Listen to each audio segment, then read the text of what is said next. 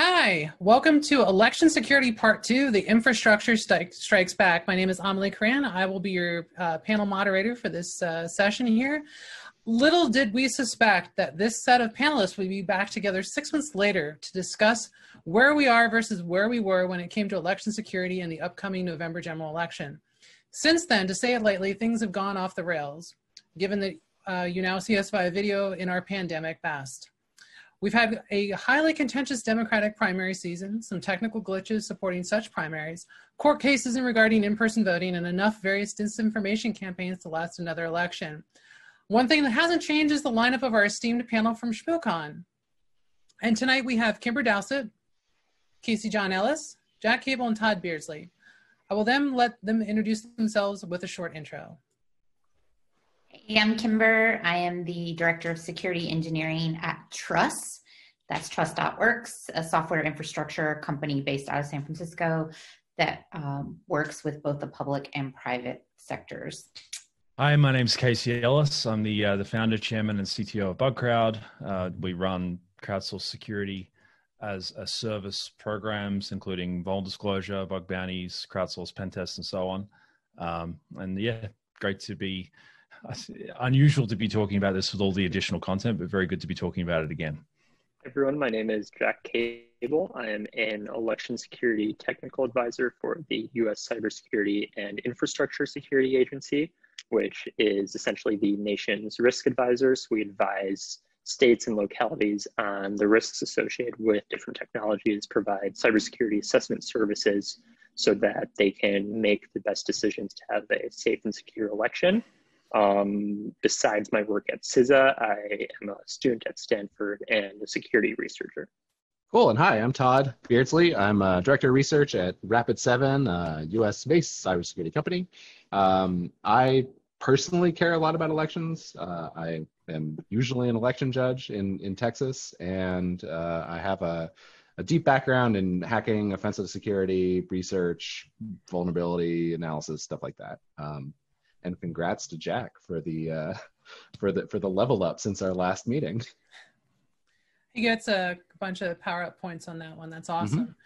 So we're going to break this down into two sections, I believe, unlike last time, but mainly kind of a catch up, a first section here about what has happened since February. So we have a couple of questions regarding that. And then obviously a section B, we're coming up on about 90 days till the general election. And, what we can do between now and then, since the timeline is definitely shorter, but also what kind of activities are going to be carried forward from them to the next elections, next primaries, or just in general lessons kind of learned. So with that, we have ourselves a first question here. So we find ourselves here again after 6 months, and there's been a lot going on that we didn't cover back in February. However, regarding one of the last takeaways from closing that panel, we noted it was important to engage your local board of elections. And with that, where do we stand? Wow. Well, let me start this off. I engaged with my local board of elections by being an election judge. I ran a polling place not too long ago.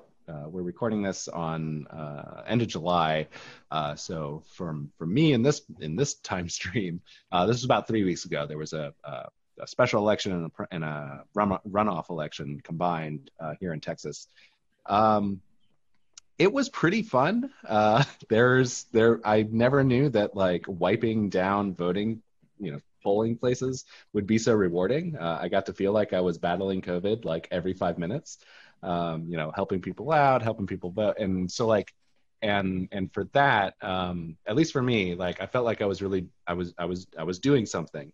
I did notice through training and then on election day, the demographics have switched over quite a bit on who is working in the polls. Like it is very common normally to see a lot of retirees and just older people who are there to help out their communities in this way.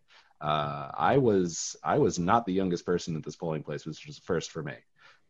So if you have the opportunity and the inclination and don't mind doing a whole lot of cleaning all day long, maybe volunteer to work in a polling place come November. Anybody else?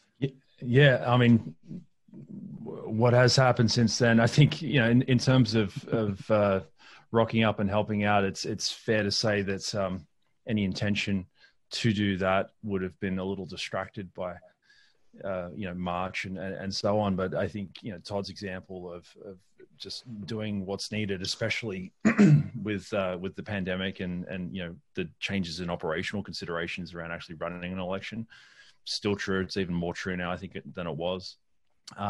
As the token non-citizen on the talk, I mean, this is even more foreign interference now than it was when we gave the talk at DC, because I'm actually in Sydney at the moment. But part of what we've been working, or what I've been working on, and a bunch of other people have been working on, is standardization of, like, how do we make adoption of vulnerability disclosure programs and the implementation of policy specifically for 2020, with all of the unique considerations this year has. How do we make that as easy as possible for the states and counties? So we updated a version of the language on disclose.io, which is an open source initiative to basically make it easy and make it as standardized as possible. That came out after the talk, and it's been good. I think at the very least, that's actually served to get a lot more people thinking about doing that. That maybe weren't before, because that kind of blocking function of how do I even engage with the hacker community in the first place was, I think, pretty difficult for a lot of people to even consider. Certainly, to echo Casey's point there, I think something I've been involved with and pushing for is states and vendors to establish these vulnerability disclosure policies. On the CISA side, we are releasing guidance to election officials in order to establish vulnerability disclosure policies, essentially saying, if you want to do this, this is the best practices that you can follow. A lot of that is drawn from CISA's directive. It's the Binding Operational Directive 2001, which is a draft directive that will require all federal agencies to start a vulnerability disclosure policy. Yeah, that was a big deal, by the way. So. Huge. Yeah, I think really looking forward to see that come out and see the positive security effects that can have all across the federal government.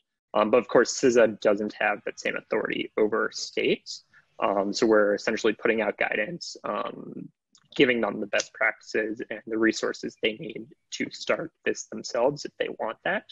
And then of course, besides that, just the own work I've been doing. I've clearly, not at the local level, but the federal level. And I think that there's really a lot of ability there to kind of have an impact at scale of working with all 50 states, working with a significant portion of the localities of the counties that are out there. So I think it's a really great opportunity to be at CISA and have this kind of wide-ranging effort, wide-ranging effects that I'm not sure you can have anywhere else with election security. And Kimber? Yeah, I'll jump in. It works out well since Jack touched on Casey's point. I'm going to touch on Todd's point. The prompt was, what's happened since February, and the answer is a pandemic. So the reality of a lot of the election security things that we would normally talk about and that we will touch on today still rely on people being able to actually get to the polls to vote in states that aren't going to allow mail-in ballots. So I think it'll be a nice segue into a lot of the misinformation we're hearing about mail-in ballots. But to Todd's point, we can scream to the skies that mail-in ballots are perfectly safe and reasonable and actually help disenfranchised voters have a voice. But there are going to be some places that insist that folks go to the polls, and somebody's got to be there to man the polls, or we're going to end up in a different type of disenfranchisement, right? Where people are lined up for 20 hours because there's 3 poll workers, for thousands of people who want to vote. So it's important to know what's going on in your voting district. And if your voting district allows mail-in voting, great, cool. But if they don't, that's a perfect opportunity to get involved. And I understand that it's asking you to put yourself at risk too. And that sucks, right? It is.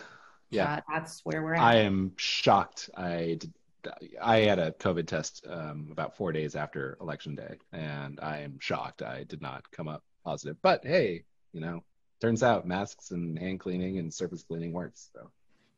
Yeah, kind of the follow up on this too is, I mean, obviously the curveball that we were thrown was the pandemic, and as Todd mentioned that primarily a lot of the election workers that were counted on by various precincts and states in general were retirees and those who I hate to say it, but have more time in their hands.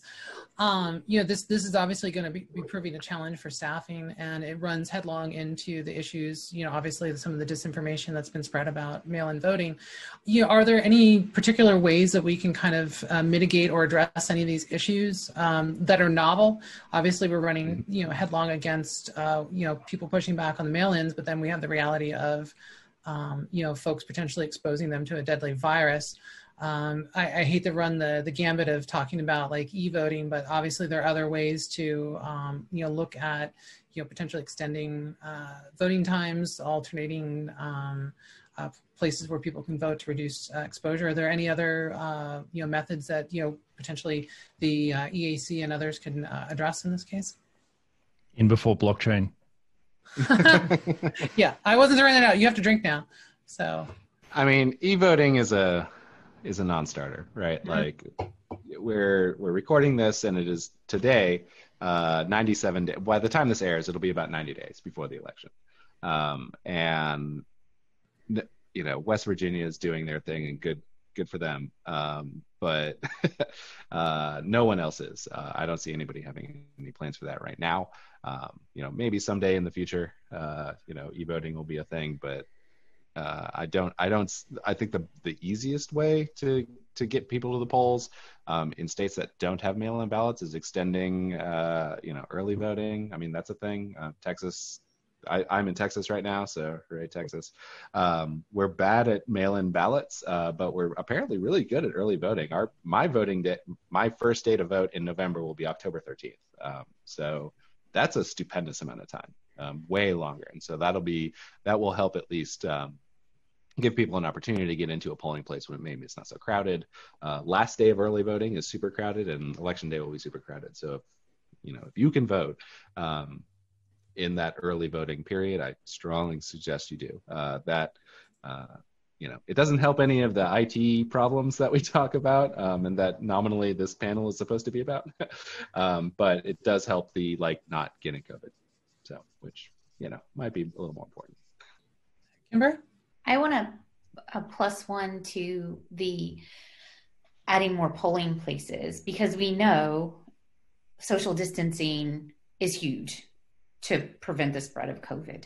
Yeah. When we have communities like mine where there's one polling place downtown and then one local school, then we have basically the town split in half to go to these two polling places, and it gets kind of crazy. Holding people to districts, we see some gerrymandering, right? They'll draw a line right through the middle of the university so that half the university students think that they're supposed to vote at one place and it's really the other.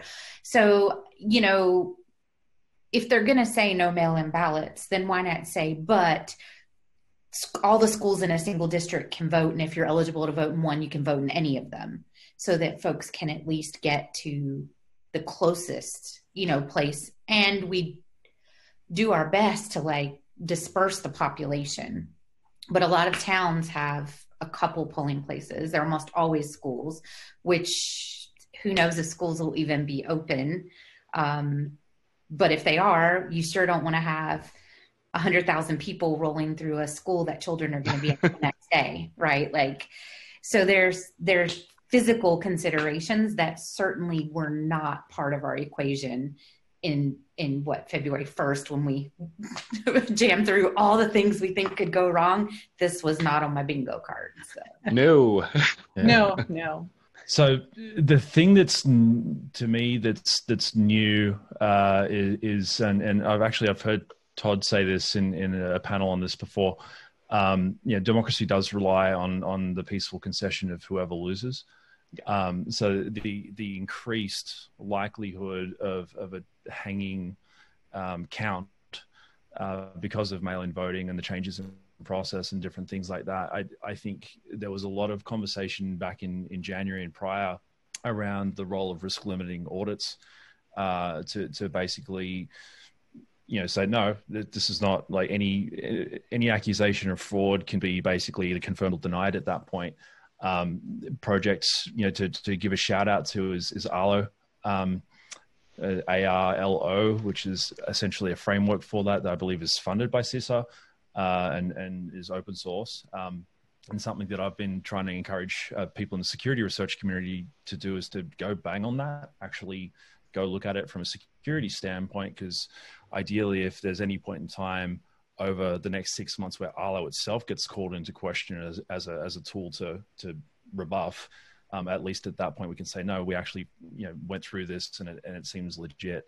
So that to me is new. Like, that was always going to be to some degree of risk, as it always is. But I think that's actually that's going to play a far greater role actually post-election, on election day and post-election day in 2020. Yeah, I think they covered a little bit of that on the HBO special with Hari, as well as, I think it was the second half of the documentary was regarding the risk limiting audits. I don't know if they necessarily had a really good explanation of how it all worked. That is a little extra math for most folks, but it's one of those good things that can be put in. I think, and looking at so calling myself out as this was a theme, and the last time we got together as well, de-acronyming stuff. So risk limiting audit is what RLA stands for. I think it's Verified Voting who are running point on it, and they've done some pretty, I think, good work on explainer videos that take some fairly complicated math and kind of simplify the concept to the point where a non-technical potential voter can actually consume it and understand what's going on. It's essentially a cryptographically determined random sample set that's then paired with verification of the outcome compared to what's recorded. And if there's any sort of deviation or margin of error within that sample set, then it goes again and goes again and goes again until it can work out the scope of that. Or, if everything checks out, then everything checks out and things are okay at that point. It's the randomization and the process around it that I think is, to your point, difficult to explain on a technical level to most people, but I think the concept itself is actually fairly easy to grok. Yeah. Great. And just to kind of go back a little to our discussion on the different kinds of voting options that there are. It's clear that the election is going to be run a little differently this year, just with the constraints we face. Election officials have to provide an accessible and safe method of voting for their voters. And what this means is, essentially, from CISA's perspective, we want to limit the risk as much as possible with these options. So, for instance, talking about online voting, also called electronic ballot return, CISA has assessed that is high risk, even with controls in place. The risk there still cannot be controlled. And it's not CISA's job to decide whether these are deployed, but it's our belief that the risk on these is much higher than, say, compared to in-person voting or mail-in ballots. So on that end, CISA has put out a series of documents essentially describing, from a procedural sense, what kinds of options election officials have, both to ensure safe in-person voting and then also to make sure that mail-in balloting process goes smoothly. And just to touch on some of the in-person voting options there, it is very true, of course, that, like Todd was saying, that the truth is a lot of these poll workers are older and they face a higher risk of being impacted by the virus. So there's going to be very high poll worker shortages. And in a lot of cases, that means consolidation of polling places because they can't staff that many. And that, of course, can lead to problems because then you have more people in fewer places. With a pandemic, that's, of course, not ideal. But we have to make it work. So one option there is vote centers, for instance, where larger physical polling places that make it easier to maintain physical distance. There's, of course, still a polling shortage. I guess here I'll say, to everyone who is young and healthy, the best thing you can do is serve as a poll worker and make sure that on a local level, your elections run smoothly.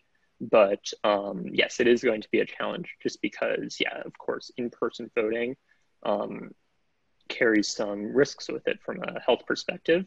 So we encourage states to make the decisions that best fit them, but both mail-in balloting and in-person voting we view as being low-risk options, given that there's a paper trail and you can run, say, risk limiting audits on those. Cool. So I'm going to take kind of a little bit of a left turn. I know, we just full transparency for folks who are watching this, like we have a list of questions that we've agreed on, but I'm going to kind of define this because of the way the flow is.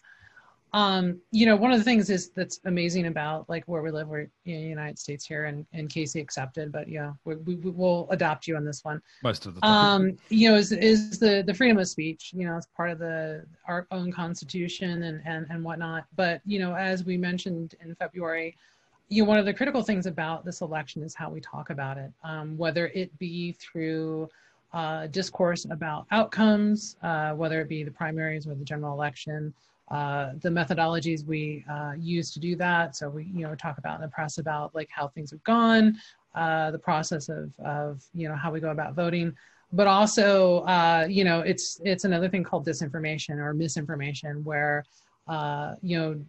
what we talk about is willingly bad, essentially not right when fact checked, or in some cases is disinformation provided by an external entity. I know, with the 2016 and earlier, the recent, the midterms, we had influence from outside sources. And obviously, Washington Post just recently kind of covered that we're potentially seeing some influence from China and Iran and some of our other, we classically qualify them as adversaries, but yet we still find some ways to deal with them.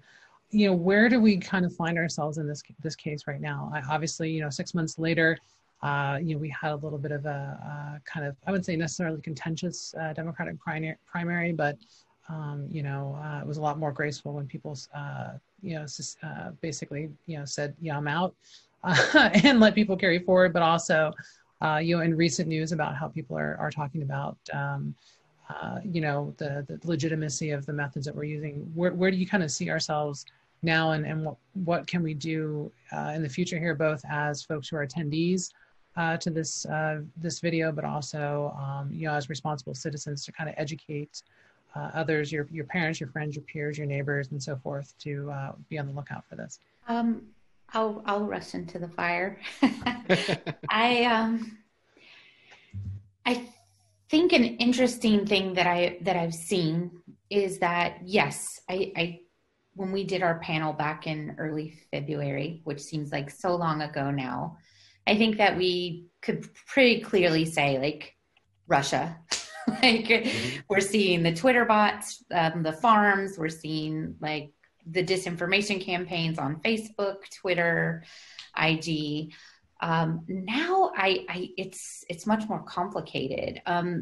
So the interesting thing that we've seen now are, well, I feel like it's interesting because I'm a, social media nerd. The QAnon accounts that have popped up seem to span the gamut of countries. And you see a lot of activity from these QAnon accounts just coming from the US, and they're not like some, complex, combative nation state, right? They're from just like diehard MAGA people who are like, I'm going to do my duty and this is patriotic, and they are figuring out how to spin up bots. And so that's pretty interesting. And then to see bots that'll respond to Trump accounts, right? Or the interesting thing that I see a lot too are accounts that get a lot of followers because they'll post pornography, right? And then they get like loads of followers, and then they get verified in some cases. And then as soon as they get the check mark, they switch to like QAnon accounts that give themselves some name that you can recognize in the media. And all of a sudden you think you're engaging with someone that you're not engaging with. But what that does is have this like celebrity or verified boost of this misinformation.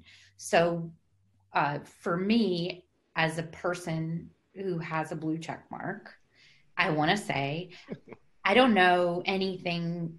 I'm not an expert on any fucking thing. And I'm going to tell you flat out that like, you'd be hard pressed to find a blue check mark that is an expert on everything. So if someone gets their blue check mark for being an actress, like maybe don't just immediately trust that they're an expert on vaccination protocol, right? So I think that it's really fascinating how the floods are coming, and the stuff that Cambridge Analytica did, it's all still happening under a different name, a different company, but it's all still out there on Facebook and Twitter. It's just like now more people from different countries, including our own, are able to participate in the disinformation process. So. Yeah, I'll tag in on that. Just confirm what you're saying, like the QAnon stuff and things of that nature. They're happening on the ground here in Australia. I think for ostensibly different reasons from a partisan political standpoint, but it's kind of coming from the same mindset. And I think in part, like we're all going a bit stir crazy right now. It's good not to ignore the fact that society just in general is dealing with mental stress that we've not seen collectively for as long as Twitter's been around, definitely. So weird shit happens. But yeah, there's that piece of it. I think Kimber, you touched on a really good point. I actually got invited to talk about disinformation on a friend who has a cooking channel. She's got like millions and millions of subscribers, but she saw basically advertising focused bot generated content ripping off her stuff, and then noticed that there was subversion starting to creep into that, and the ability for that type of channel to be used. That's so crazy. Well, it's nuts, man. Like it was, and I'm like, what am I doing on a cooking channel? This is crazy. But no, they have an entire channel on this, like basically debunking some of these bots or the content farms. Yeah, it's a real thing, and I think the ability for that sort of thing to be deployed very rapidly, because these are businesses. It's businesses that exploit the things that are exploitable to build following on social media in some of the ways that Kimber just described. But then they sell that or rent that, or if they're owned, potentially by an actor that can go hostile, it's redeployed into that, and that's happening across all sorts of different channels. The one you asked Amélie about, things that we can do. I think something that we can all agree on, the great hack, for example, just as a way to get people that aren't necessarily technical in a context that's apolitical. So you're not sort of going one way or the other too much. You're just explaining to them this general idea that like social media is a constructed reality that's been built just for you. And you actually need to be observing it like that. I think, for the hackers that are kind of watching this, that's probably a thesis and something that's important that we could all agree on. And I found that to be fairly helpful. Great. And just to talk briefly on foreign disinformation, of course, that's a very large concern. We've seen in 2016 what happened, and in 2020 it seems to be shaping up again. We know, yes, our nation's adversaries, Russia, China, Iran, are all trying to interfere in our democratic processes.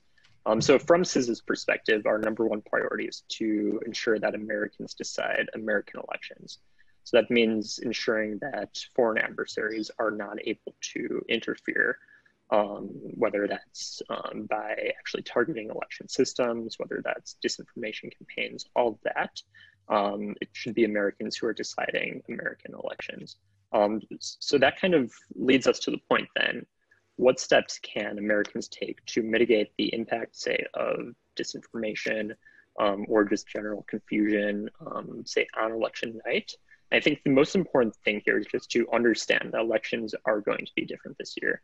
Election night, November 3rd, is not going to be the same as election night in the past, because with many more mail-in ballots, they're going to take much longer to count just due to state laws and processes around that. As well as just technical constraints, since some states are rapidly scaling out mail-in ballots at a scale that is maybe tenfold from what they previously had operated. So with that perspective, election night, it is entirely possible that it just isn't final what the election results are. And it may take a week, it may take several weeks to actually learn what the final results are. So the best thing that Americans do is to just internalize this, understand that election results are not going to come out immediately. The media has a large role in this, that it can't just be election night, the final results declare who won, because we have to acknowledge that might not be the case. So I think that if we all are on the same page, expecting this to be a slower process, and keeping in mind that a slower process means that there's more time to actually verify that results are correct and to ensure that the final count is ultimately the right one. So I think just understanding that patience is needed here, and that election night, not going to know who won, it may take some time, but we'll get there and we can be confident then in the outcome of the election. That's the important thing. Yeah, and just to follow up on what Jack said, is like election night is not the end of this, right? Like, for starters, like any kind of disinformation campaign that we've been talking about, that's going to happen way before election day. Like I mentioned, I get to vote on October 13th, so look for something exciting happening around, I don't know, first or second week of October. Almost like that's the time when your fear ganglia should flare up around what's going to be happening around disinformation. And just one other super quick point, Jack is also totally correct that I would be shocked if we had results election night. Now, it doesn't mean it's the end of democracy. Like, there will not be rioting in the streets over this. We've done this before. Like the 2000. Some people on this call are old enough to remember the 2000 election, and we remember that, like, that was weeks and weeks and weeks of will they, won't they, which ended up in the Supreme Court decision. So, like, that did not destroy America, and not having election results at 1 a.m. on November 4th is not gonna kill everybody. Like, we'll be fine. We'll be fine. Yeah, that does bring up a good point, or subsequent question here. It's kind of talking some of the logistical errors. Just to put on an election is not as easy as everybody kind of thinks. It's like you just go in there and pull the handle if you're in manual, or you. It is way more complicated. It is way more complicated. I mean, just watching Matt Blaze's Twitter feed sometimes, and just how simplistic some of the suggestions are. And then, of course, Matt being Matt kind of fires back in Matt's way and whatnot. And that's not a knock on him. It's just to try to educate people that this shit ain't simple. As much as I railed on my trip to the DMV recently, I sat in the car and kind of pondered everything required to kind of make my trip better. And I'm just like, oh my God, that's a lot to move. That's Sisyphean in a way. But obviously one of our bigger challenges, obviously the thing that made the biggest press right after our February conclave here was the Iowa caucus. And I wrote a long paper on this about the whole DevOps process in regards to how it was developed. But we had the Iowa caucus, with the Georgia primaries, which some would say was kind of a predictable outcome of what kind of a clusterfuck it would be. That's the other issue, is underscore the potential about how trust is eroded through procedural process error by no fault or intent of the creator of that error. It was more or less like we're forging new areas of election things we can do, and mistakes will be made.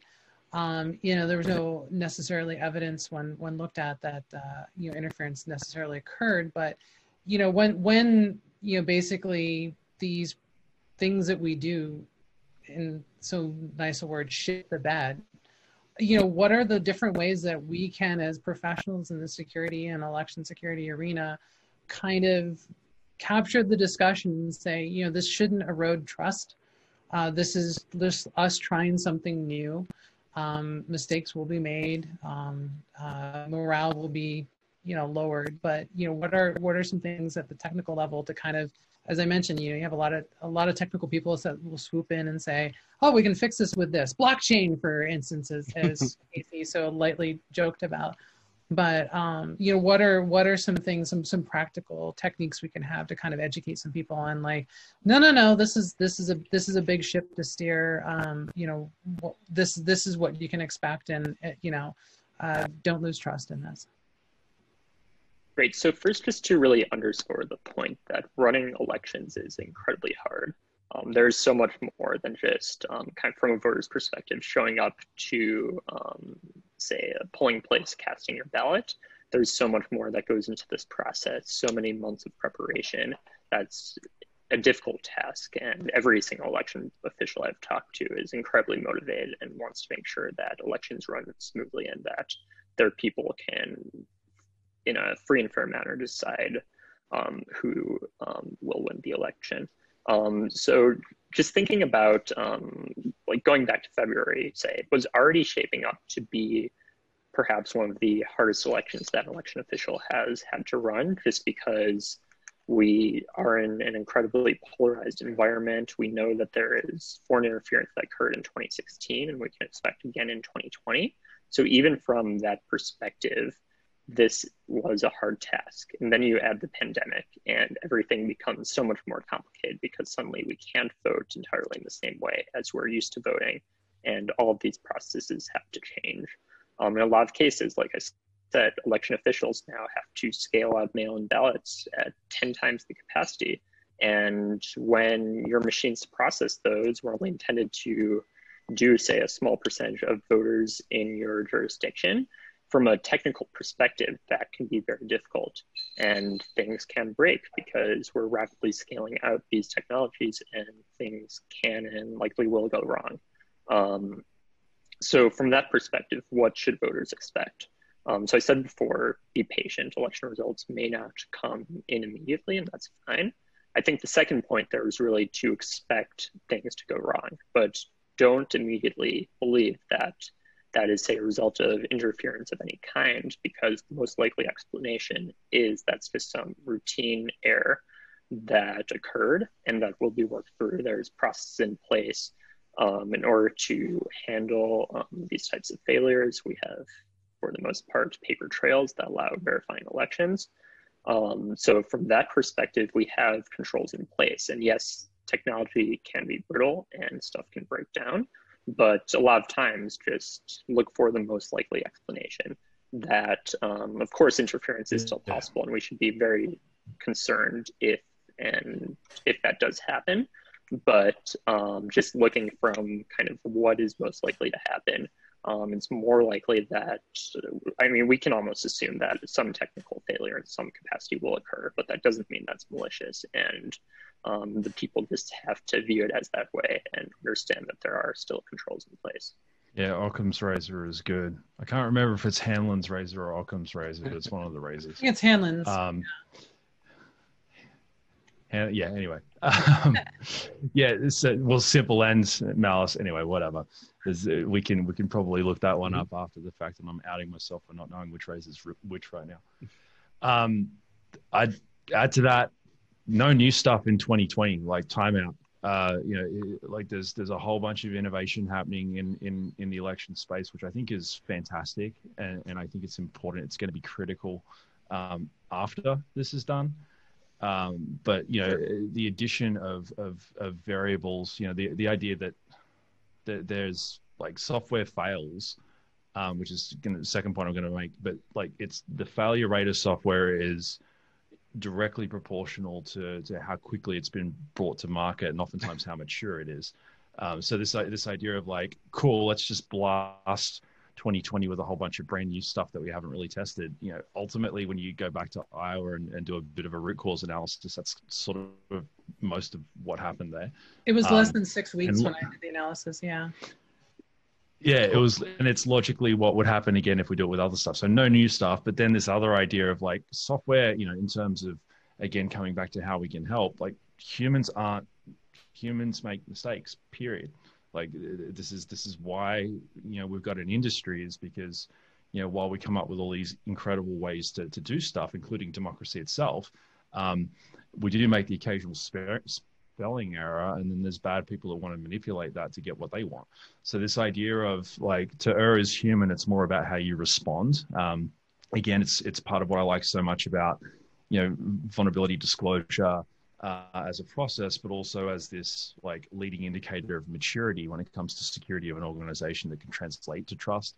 I think that's a concept that isn't very well understood And I think a lot of the time people, on the operations side would prefer to just do ostrich risk management and pretend it didn't exist. But I think it's going to become pretty important in context of all of the stuff that can and probably will go a bit funky this year.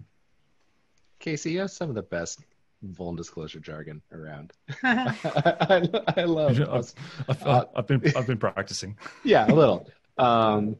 Yeah, like I guess I would just say as technical people who are probably the only people watching this, I think what you can do your part by not freaking the hell out when you see something that goes wrong. Like, just to echo, Jack and Casey, it's like it is a Hanlon's razor kind of thing. There will probably be mistakes. I don't think I would go so far as to say like it's super hard. I've got the Metasploit shirt on. It's very hard for me to say like don't disclose vulnerabilities. But maybe not on election day. And maybe not make a bunch of hay about like hackable voting machines. Like that is kind of the least of our worries. If all we had to worry about was a hackable voting machine, like that physical device, boy, that would imply that we've fixed so many other problems in infrastructure, in disinformation, in everything up and down the line. So, I would hope that the folks that work in the space who pay attention to things in Voting Village, maybe not completely lose your cool over a voting machine that can be hacked in person. So I'll do a quick response, and I'm sure Amélie wants to move on, but this goes back to something that I said in February, and it's a recurring theme because I feel like I say it a lot. So if you've heard it before, suck it, because I'm going to say it again. But the biggest disservice that we can do to the American people as security professionals is somehow convincing them that their votes don't count. And we do that by constantly preaching that the system's broken, the voting machines are hackable, the infrastructure's flawed, the voter registration system is, something that can be tampered with. It's not to say these things aren't true, but also like you have to qualify those ramblings and announcements with how often that actually happens and what the likelihood of that happening actually is. And the idea that, hacking 20 voting machines is going to sway an election without even like acknowledging what it would take to actually hack the voting machine, right? Or to tamper with the voter registration system without acknowledging that, like, states do have some IDS systems in place. Like, sure, could it happen? Yeah, we can like what if all day long. But if we're putting information out there that even makes one person think, well, my vote can just be changed anyway, so why would I bother voting? Like, then we've fucked up like bad, because we shot ourselves in the foot with the thing that we were trying to make better. So we're now into section B. So we've now pivoted from where we were 6 months ago to where we find ourselves in the last 90 days here. 90 days scares me because, coming from the federal government, it takes longer than that, mainly to fill out the paperwork for something. So 90 days for us in the real world, if in the commercial sector, will be totally interesting. But obviously, I'm going to highlight the fact that, as Jack leveled up here, CISA has taken more of an active policy and assistance role for states. The Election Assistance Commission Committee has hired some really great new staff. In fact, some folks who I believe Kimber and I were on the panel many years ago with. The feeling that while it's awesome they hired these people, I know I've tweeted out about it, it's a little too late in certain cases, but they hire great people. What is the feeling right now that these folks can actually make a difference between now and the election? Or obviously, if we can't do it by then, what is the change that can be made for further elections, provided that the world isn't going to melt down? Jack. Great. So I think I can take this to start. So it's true. CISA has brought on some more people to help out with election security. I'm part of a group of me and 4 other Stanford students who all came to CISA to work specifically on election security. And we've been having a lot of fun being able to work essentially on both the infrastructure component, building tools to allow organizations to better secure their systems and allow CISA to, say, aid in assessments to state and local election officials, as well as working on some of that, say, foreign disinformation component. So in terms of what both, say, CISA and EAC can do by November, I think there's a lot that can still be done. Of course, yes, we have, I believe, I calculated this, I think it's 89 days from the time the talk this is airing until the election. And that's very little time, almost nothing, but we still can do a lot. We can help, say, states identify vulnerabilities in their systems. We continue to offer services that assess these systems and give guidance. I mentioned before, we have documents that we published along with the Election Assistance Commission, and we're working to support states in the capacity that we can. So I think that there's a lot that still, of course, needs to be improved, but we're getting there. And from my perspective, yes, the government plays a large role in this, the federal government. And I really do think that states, this is, I'd say, one of the major improvements since 2016. In 2016, the federal government's involvement with the states was not at all near where it was today. So much has improved since then that we are now working with each of the 50 states. We're working with a significant portion of the local election offices, and we're in a much better place both to be protecting systems and then monitoring in case stuff does go wrong. So, you speak to, obviously, kind of the involvement with CISA and, kind of the states taking a more active role in their own survival in a way. Have any of the vendors, either of the e-poll books or the election systems, been more willing to kind of come forward and work proactively with the government, or, say, any of the companies represented on here to kind of solve the problems? I know, I've recently been involved with some workshopping with OECD on regards to vulnerability disclosure policies and digital product security. And one of those cases is finding a good mediator sometimes to kind of do that. Has anybody kind of moved that way, or are we still kind of like, kind of finger pointing and moving forward there? So in terms of CISA's involvement with this, of course, CISA's preference is for vulnerabilities to be disclosed either directly to the state or to vendors when that is possible. And it is our view that, of course, vulnerability disclosure policies can be very helpful in this process. I'm not aware of any vendors that at the time of recording, or states for that matter, that have come out with vulnerability disclosure policies. That could very well change between the 2 weeks when this airs. But what we do offer is resources for those that want to implement vulnerability disclosure policies to do so. So like I mentioned, we have our guide on vulnerability disclosure that will be live by the time this panel airs, as well as the fact that we do serve as a last resort for people who are unable to disclose vulnerabilities for any reason. They can report it to US CERT, which is under CISA, and we will work to get that disclosed to the vendor in order to mitigate that vulnerability. So CISA does play an important role here, and it is our hope that, of course, yes, that any vulnerabilities that either people come to vendors with or come to us with, that they will be addressed.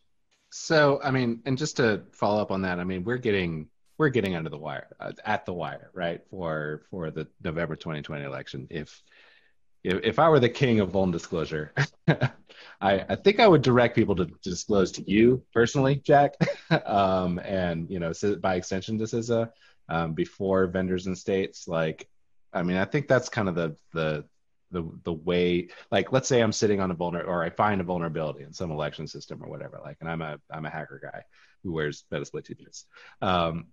Like, I have it. I don't want to not tell anyone about it.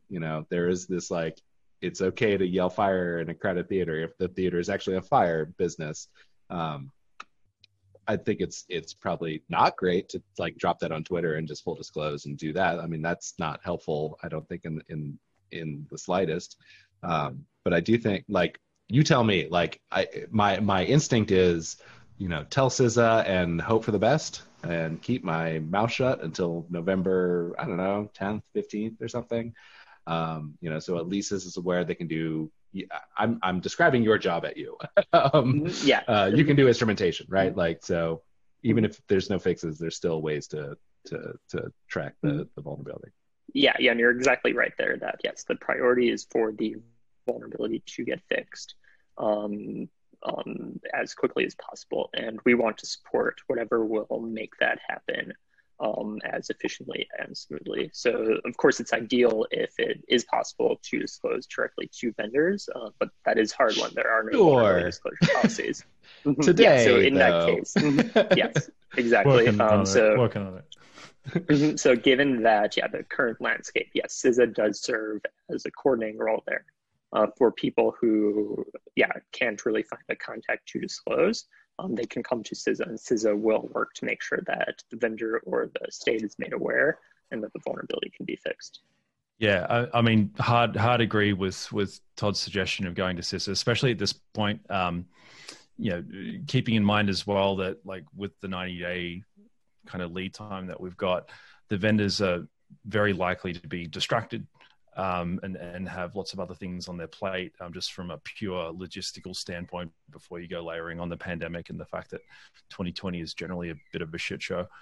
The thing that I wanted to double click on is actually around basically non-disclosure of findings ahead of November at this point. And this is very much opposed to how I normally talk about non-disclosure. Very hard to say. To run. Yeah, it's a really difficult thing to say. We actually talked about this in terms of the boilerplate election policy that we put up on Disclose.io, and we've got it in there. It's like, basically the agreement is not to disclose until after the election is finished. Ordinarily, that timeline would serve as back pressure on the vendor to fix, and I think that's a really good and important thing for accountability and transparency. But the risk of frightening a non-technical voter into just giving up and not showing up to the poll booth as a product of trying to do something good, I think is extremely high on this particular topic at this particular point in time. So it's a hard pill to swallow, I think, for security researchers in general. It was definitely, from what we do and where I sit, it's a hard thing to say, but I actually do think it's the right thing for this year.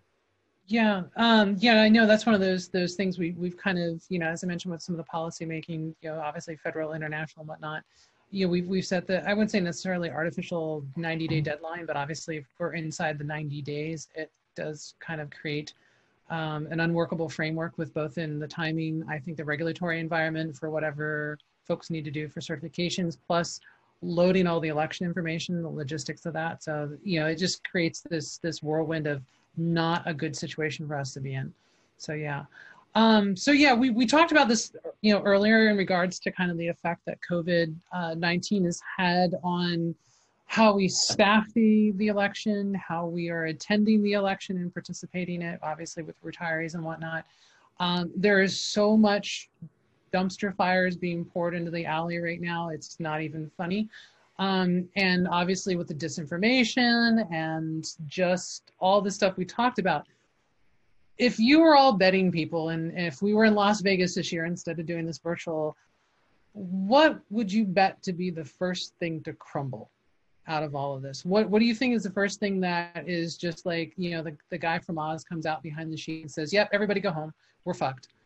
If I was a gambling person, which I'm not, I think it would be, if we're talking about the first thing to just go like shit house on fire, what do we do, is a bunch of maybe rebellious folks who would show up at polling places without masks and like fake cough and just make a big to-do and just try to disrupt, the peaceful line at the voting place, right? Like, I think that, sure, I think we'll see people tweeting, oh, I got a mail-in ballot for my uncle who died last year. And then it gets 10,000 retweets. And then somebody else tweet something similar. Like, I think we'll see that, but like just for shithouse election day, like what are we going to see on the news?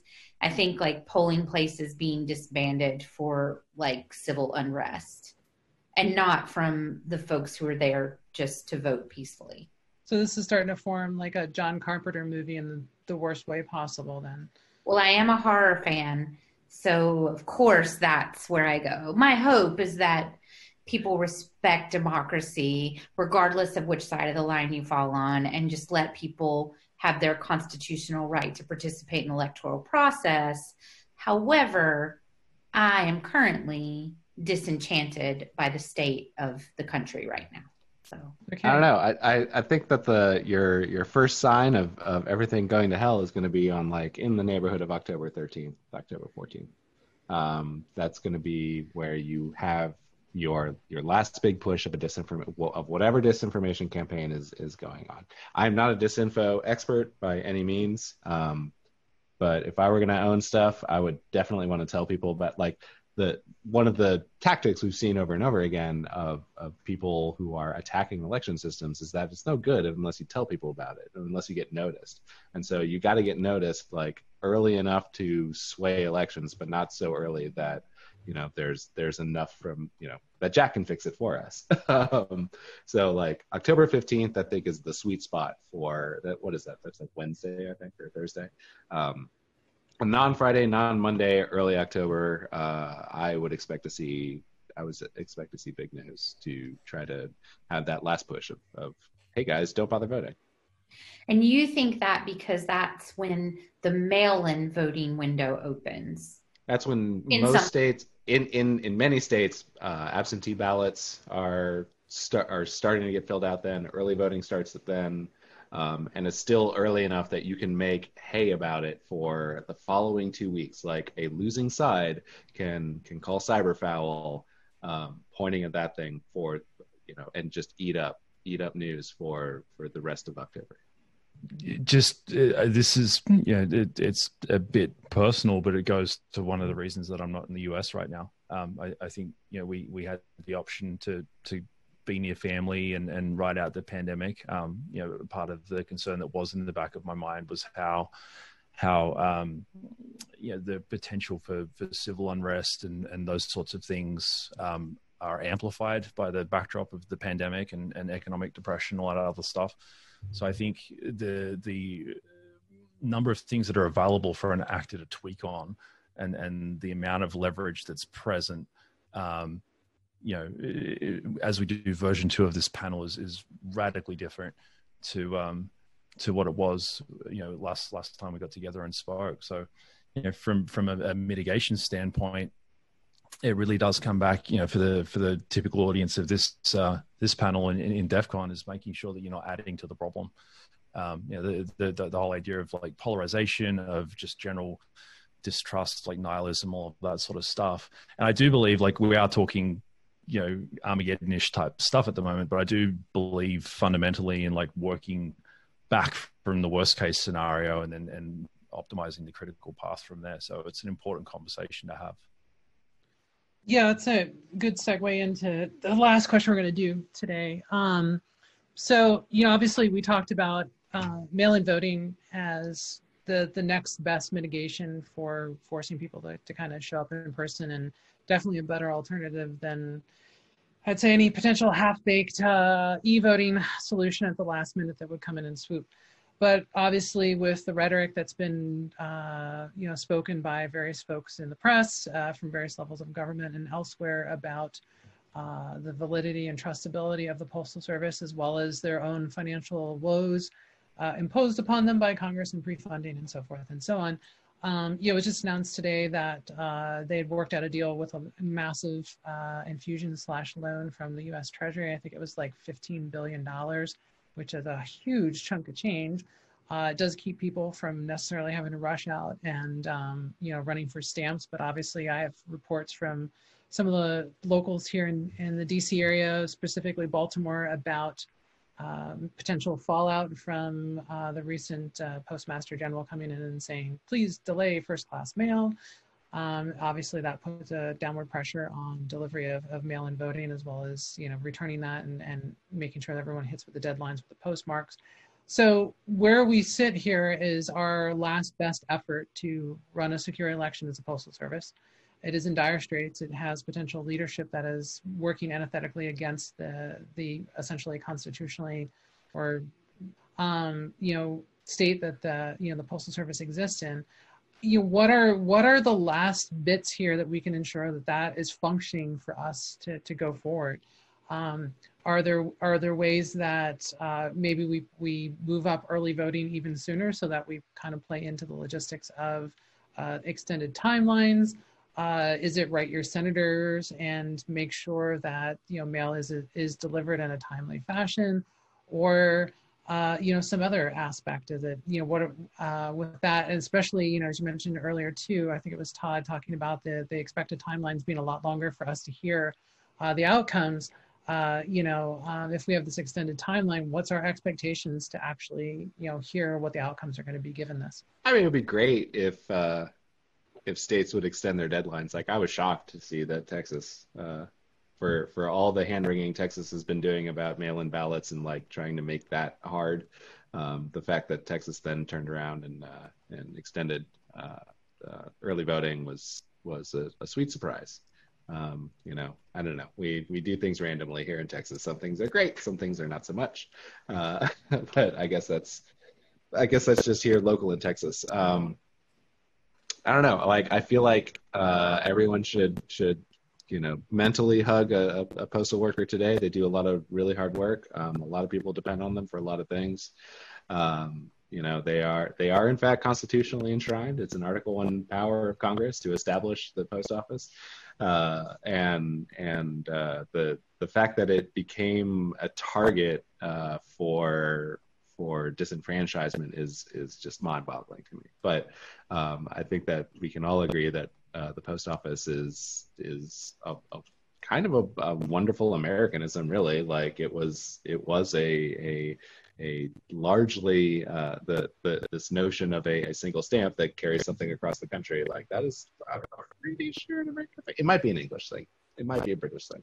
But one or the other, it's pretty great. So yeah, like, I mean, if you have the opportunity to vote absentee, absolutely do it. The absentee voting, you can get all nerdy about it and say, like, well, technically you're violating like the secrecy of the ballot by doing that, because someone can watch you vote and direct you vote and see that you vote correctly and see that you put the thing in and mail it away. Like, but that's almost that is so low on my list of problems when it comes to democracy is vote selling. If it turns out that's a big deal, great. Like, let's go tackle that. But that has not been a problem since like the 19th century. So yeah, I want to say too, we've seen the current administration. We've seen the current administration actively attack the Postal Service on social media, and so I would ask folks to understand that I don't think there was a long game there, but I don't think that it's going to be unreasonable to see more attacks on the Postal Service from the current administration. The unreliability, the conspiracies about deals with Amazon, and then how Jeff Bezos ties into Amazon, and then with the Clintons, like, there's a lot of stuff to unpack there. But I would say, at the end of the day, like, these are feds. These folks are feds. They took the same oath to the Constitution that other feds take. They're there to just do their jobs every day. And the idea that postal workers themselves would be tampering with mail-in ballots is just kind of ridiculous. And it's completely insane. It really is. It's ridiculous. And if there were one, it's a blip on the radar if the numbers are out there of folks voting, right? So let's just keep it all in perspective. And to understand the importance of the Postal Service, when I was younger, the DMV test had a question that said, if you get to a four-way stop and there's a fire truck, an ambulance, a police car, and a mail truck, who has the right of way? And everyone assumed like the ambulance or the fire truck, but it was in fact the mail truck, because they are protected under, you know, the guise of the federal government. Certainly the mail truck wouldn't go first, but they could. And also, if you hit a mail truck, you get into a lot of trouble too, because you've damaged federal property. So, you know, you probably don't want to go out and take your angst out on vandalizing mail trucks or bothering postal workers. So that is a hot tip. I feel robbing post offices used to be a hanging crime. Yeah, well, they've also got that crime a day book that just came out from the Twitter feed. I would hope that there's a chapter in there about weird stuff like that. So, all right, then last thoughts on what we see as our future here, what you'll be doing, what you hope others will be doing, and then where do you hope we will be? I can go and take this first. So yeah, nothing I'm gonna say here really is anything new, I would say, that I haven't said. But yes, in terms of what I'm doing, what CISA is doing, we are going to be working through and after the election to support election offices at the state and local level to ensure that they have what they need from a security perspective. And we're committed to doing that. In terms of, I think, what's maybe more valuable is what people watching this, what steps they can take and what steps they can recommend others to take. And this goes back to the 2 points that you have to be patient and you have to expect that things may go wrong, but that doesn't necessarily mean there has been interference, and that doesn't mean that the election is invalid. So be patient. Do not assume that results will come out on election day. It may take some time, but have faith that election officials are doing their best to have an accurate result, that we have processes in place that if interference does occur, we can identify it. And just, yeah, ultimately the main thing is that the people of America need to have faith in their own elections, and that can go away without any actual tampering occurring, without any interference. Just if the people do not believe that the result was valid, then the result is not valid. So I think to everyone watching this, just to understand that what you believe happened matters, and just to understand there are processes in place, there are committed election officials, the federal government is here to support that process.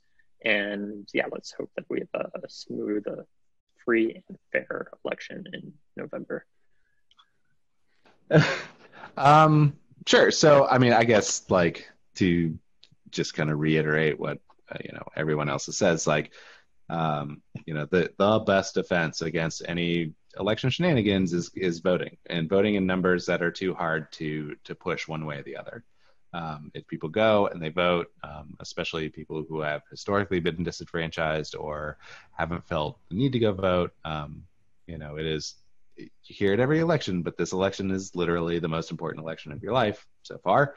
And so go vote. And hopefully if enough people do that, any kind of shenanigans will be drowned out by the overwhelming signal that we have. Me personally, I not only am I going to vote early, I'm very excited to do that, but I'll be working the polls.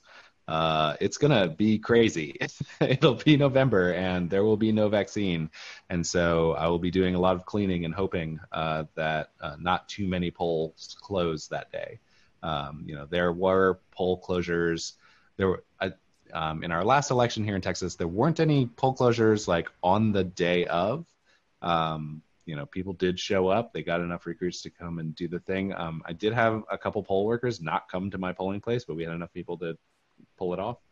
So hopefully that will remain the case. But that's going to be November. So who knows, like what the pandemic will bring us. If it becomes impossible to vote in person in any kind of crowded way, then we'll just have to deal with that as it comes. But if you have the bandwidth and the health to throw in for what is a super fun, sounds boring, but it's actually pretty fun, like 14-hour day, go with the polling place. I'll go next. I will say that I'm very much looking forward to returning to the US, and this is honestly a part of that. So again, on a speaking to the subject matter, but speaking to it from a very personal standpoint, it's like my adopted country is trying to figure all of this stuff out, and I'm looking forward to being past it. Is something that it's heavy. It's a heavy thing. So aside from that, practically, if you for the hackers, find out where people are asking for help, go help them. Look for the stuff that people have already volunteered, the volunteering stuff that we talked about at the start, just to reiterate that. Some of that help might be IT. Go looking for it. See if you can find opportunities to provide your skills into those different areas. Help out on the open source projects and some of the other things that are going on that have been volunteered. So Arlo, we mentioned before, verified voting, it's up on GitHub. Go bang on the source code, and if it's legit, say so. If there's a problem, submit a PR, help make it better. If these audits are a part of how we have a peaceful kind of acknowledgement of the count after the fact, then you'll have played a pretty big role in that, I think. And then finally, don't scare your grandma between now and November. If you're doing security research and you find something, talk to Jack and the crew at CISA and CERT. Try to talk to the vendor. Just be very mindful of the fact that dropping anything that looks like a vulnerability on the internet right now is highly, highly exploitable from actors from a disinformation standpoint, and you don't want to be a part of the problem. Technically, you have the last couple days because July sucked when it came to vulns, or at least people had to clean up after vulns. So let's make August better. We can. It's DEF CON month, so the internet's on fire this month anyway. But maybe after that, I don't know. October. Let October be quiet then. That's cool. Kimber, any last?